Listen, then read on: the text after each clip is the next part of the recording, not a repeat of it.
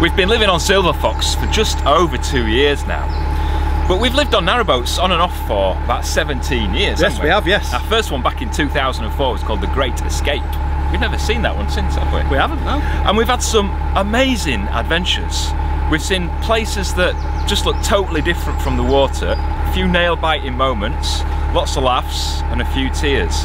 We wouldn't change it for anything. No. But it's not for everybody. And life on a narrowboat can take some adjusting to.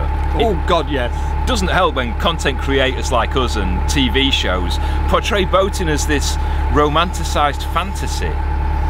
So over the next 2 weeks, we're going to show you 10 reasons why you really shouldn't live on a narrowboat, and then 10 reasons why you absolutely should.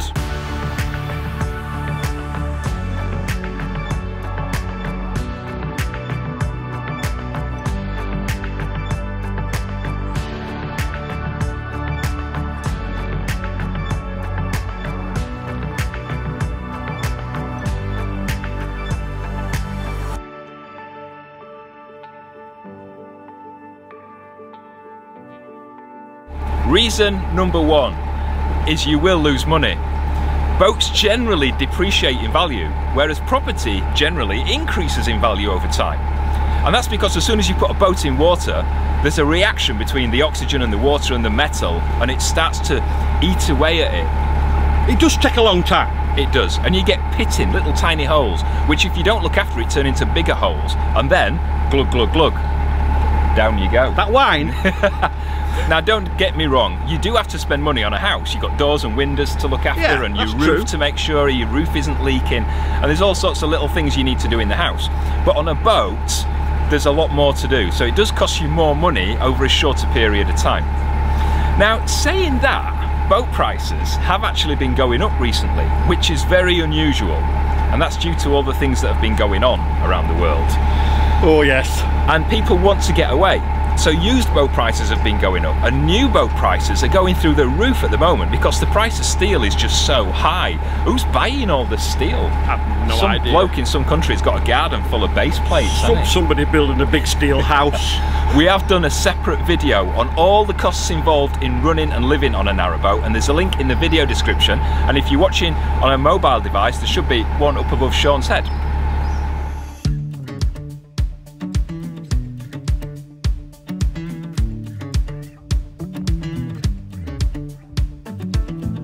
Reason number two, it's not always the peaceful, stress-free life that it can be portrayed to be. At the end of the day, you're living on a public footpath, so people are going to be walking up and down all day. You're going to get people shouting and running and drinking and being a bit leery. You're going to get people walking and exercising, the dogs all day. Yeah, pick up your poop. The dogs or theirs? Both. You can moor out in the middle of nowhere, but what you generally find, somebody will come and moor right next to you, in front of you or behind you. And you think that little old lady in that 40-foot Springer with a little cute dog and the flowers on the top is going to be a quiet neighbour. You wait until 2 o'clock in the morning. Boom, boom, boom, boom. She likes it hardcore. She does. Oh my God, I hope we're talking about music. She does like it hardcore. You never know. Don't get me wrong, it is possible to find peaceful places, but a lot of the time you're going to get noise. You might get people mooring up and working on the boat, getting grinders out and saws and generators and engines, especially in the colder months. Yes. So you just got to be aware of that. It is a bit more difficult for me, and I'm biased because I've got high functioning autism and ADHD, so I have sensory issues, and noises like that tend to get to me more than me, people like Sean, who's proper chill. So if you don't mind the noise and you like the hubbub of a community, it's fine, but just don't come into this expecting it to be completely stress-free and quiet all the time.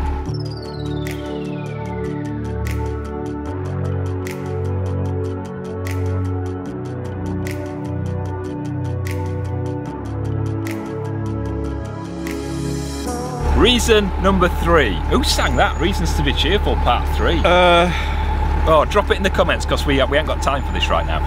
It will test even the strongest of relationships.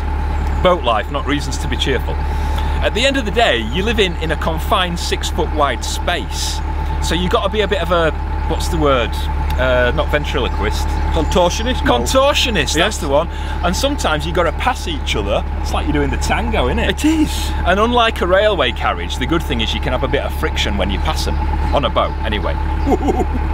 But yeah, living in such confined quarters, you can get on each other's nerves. Because if one of you is in a little bit of a bad mood, it doesn't take much when you're living in such a tight space to tip you over the edge, does it? No, it don't, does it, Colin? So get out the boat if you're going to do that. At least give yourself some space. We have 2 TVs, so we can separate and watch TV separately and just have a bit of space to ourselves. I can't imagine how like a family of 4 could live on a boat this size, can you? Yeah. It won't be 4 for long, will it? No. I can't imagine another 2. Well, I can't. I mean, if we were to have another 2 people on the boat, one would be Justin Bieber, and the other I think would be Hugh Edwards. I like to know what's going on in the world. That's why he knows. Bizarre. He knows what's going on, doesn't he? Well, he does.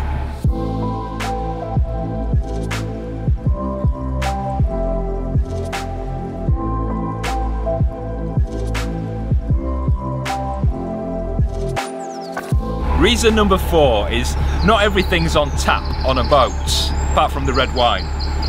Things like electricity and water and gas and coal and diesel and logs. You've got to make sure you've got enough of all these on the boat to sustain you, especially and importantly during the winter months where it's very cold. Now, our water tank carries about 350 litres of water, about 80 gallons, and that will last us about a week, maybe 2 weeks if we really wanted to. But it just means short showers. You can't have a nice, long, relaxing soak in a hot bath anymore. No. And I miss that so much. You've got to get used to really short showers, 30-second showers he has. 30 seconds? If you were a bit shorter, I'd get you in the sink with a rag. I wash myself with a rag on a stick. Oh, imagine that. No, you'd look like Albert Steptoe, wouldn't you? You've got to be careful with your water. There are water points regularly along the canals. It's sod's law that you run out when you're in the middle of nowhere on a cold night when the canal's frozen over, isn't it? Yes.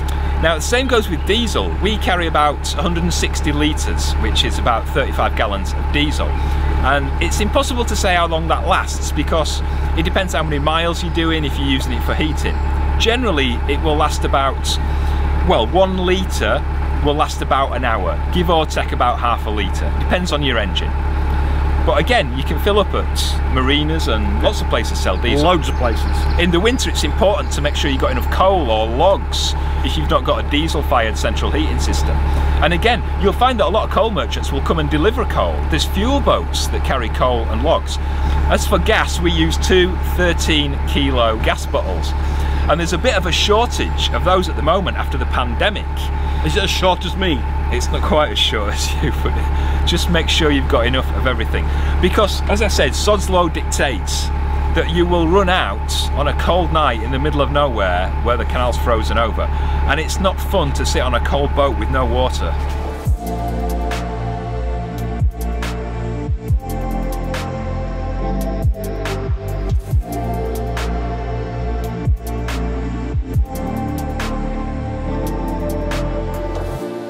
Reason number 5, you will hurt your boo-boo.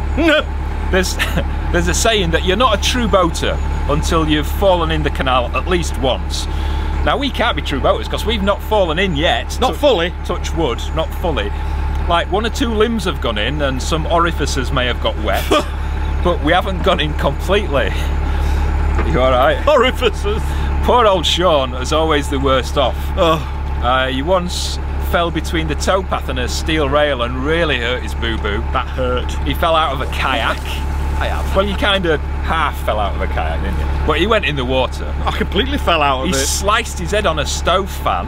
I fell off a diving board in Guernsey. That wasn't you. That was Norman, the bread man. But you've got to be careful. It can be a dangerous environment because once things are wet, they get slippy. And it's easy to slip, especially around locks and swing bridges and when you're jumping on and off the boat, so you've got to be careful.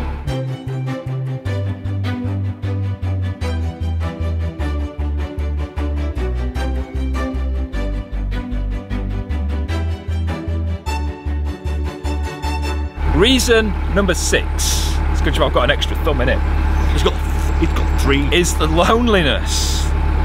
You would imagine that being out in the open countryside, the solitude, the peace would be lovely. And don't get me wrong, it really is, isn't it? It is. But sometimes things happen that can make you feel quite lonely or alone. Take, for instance, last November when Sean's dad died. Yeah. I felt quite helpless being out in the middle of nowhere, not being able to get there. So yeah, you feel helpless. Because you are travelling, you're going to be away from your inner circle, your friends and your family if you've got any.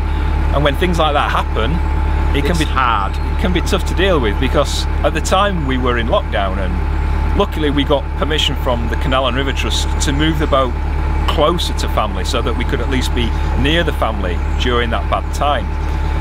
But at least make sure you've got some internet or a phone so you can talk to people wherever you are and just take the edge off it.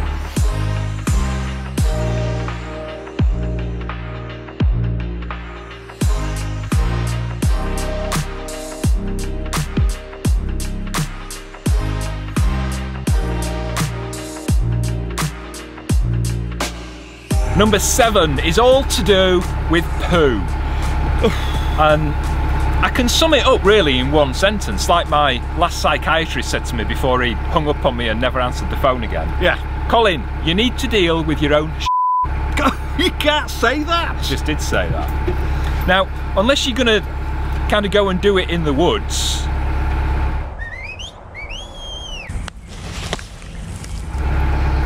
you've got to learn to deal with it yourself, because a boat hasn't got a sewerage system. You can't just flush it away like you do in a house or leave it in the woods in a little pile.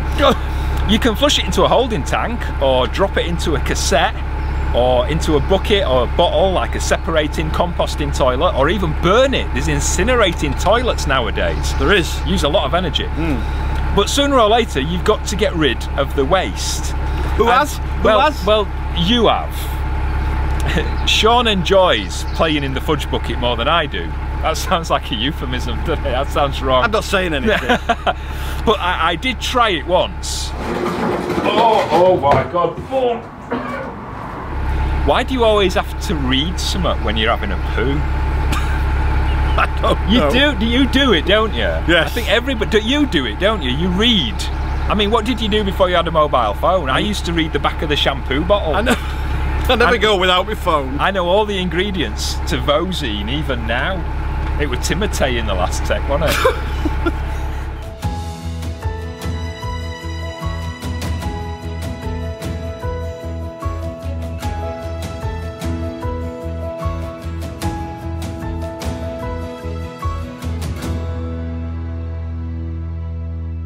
Speaking of brown goo, number 8 is mud. Oh, mud. Now, some of us don't mind getting mucky. In fact, no, we'll not go there. Some of us don't mind getting mucky, but you might be a bit like Hyacinth Bouquet, or a bit like Margot from The Good Life, and you might not like getting mucky and muddy. But to be honest, especially in the winter, that's what this life is really all about, isn't it? All about mud. Mud, splashing in. I'd love a mud bath. Do you know what I mean? Like, is it Turkish bath, is it? Or is that something different? Like I don't know, I just read something about a bathhouse on the internet. I don't know. Anyway, I'd love to have a not mud though, I'd like melted chocolate, wouldn't you? Like just tip of, like a few dozen boxes of Ferrero Rocher and melt them down. Yeah, you have. Talking of mud, also buy a brown dog. Yeah, dogs don't care how mucky and wet and muddy they get. So if you've got a brand new boat, try not to get white furnishings, because they ain't gonna last long. It can get a bit filthy, especially in the winter. The towpaths can be ankle deep or more in mud. So make sure you get a good pair of wellies.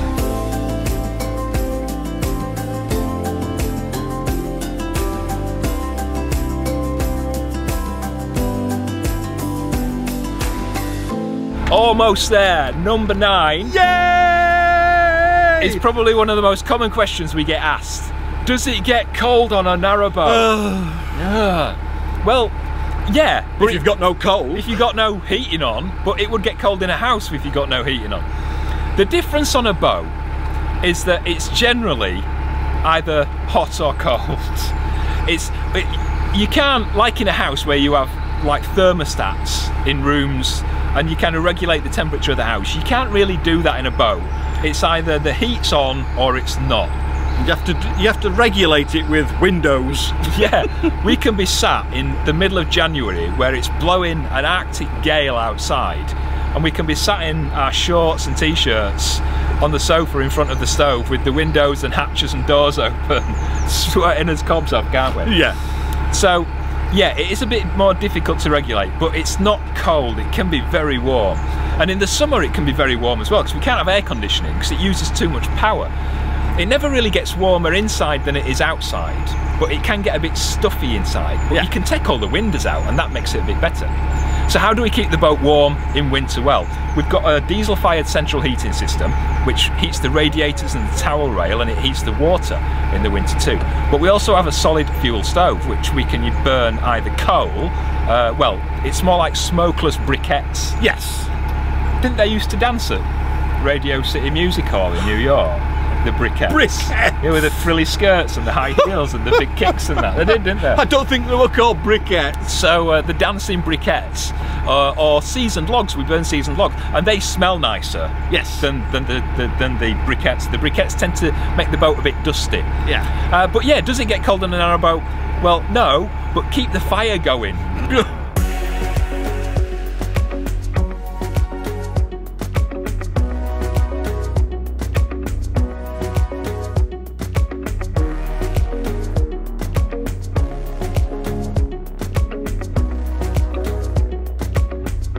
Finally, number 10, if we hadn't already put you off, is it's not really for the gormless. Well, it's not, is it? No. You've got to have your wits about you to be a boater, because there's a lot of things to remember. You've got to be considerate, slow down when you go past other boats. Moor up securely so that those that don't slow down don't pull your pins out. Yes. Be considerate at locks, wait until another boater is coming, don't waste water.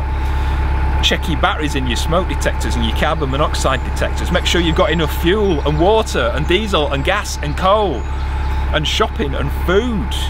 There's all sorts of things, and you've got to have your wits about you to be a boater. So if you're a little bit gormless, why does he always point at me? You might need a bit of help.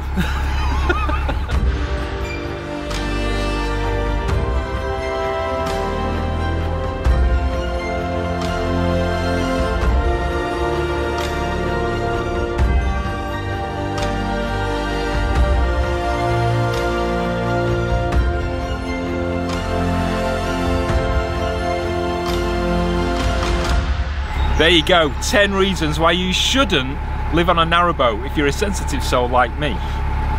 But there are loads more reasons why you should. And in the next episode, we'll give you 10 reasons why you absolutely should live on a narrowboat. Yay! It's such an amazing experience, and we'll go more into that next week. If you've enjoyed this video, please subscribe to the channel. Give the video a thumbs up. And if you hit the notifications bell, YouTube will let you know every time we release a new video. If you want to help support the channel, you can do so via Patreon, there's a link in the video description, or via YouTube members. Join as a VIP member, there's a link up above Sean's head where you'll get all sorts of exclusives and perks. I hope we've given you something to think about, because next week we'll give you even more to think about. See you then, bye-bye. Ta-da! It's gonna rain! It's gonna rain! It's raining! So we're going to balance it out. That bit won't be in. It always cuts me out. Because as soon as you put a boat in water, a boat comes the other way. I've completely forgotten where I'm going. I've forgotten. Things like... He says, let's do all this in one take. Electric, gas, diesel. What else? Water. 3. That's just complete You can't say that! You alright there? I got something in my eye. Your finger. I knew I were going to f that one up. You can't say that! Have I got toast on there? No.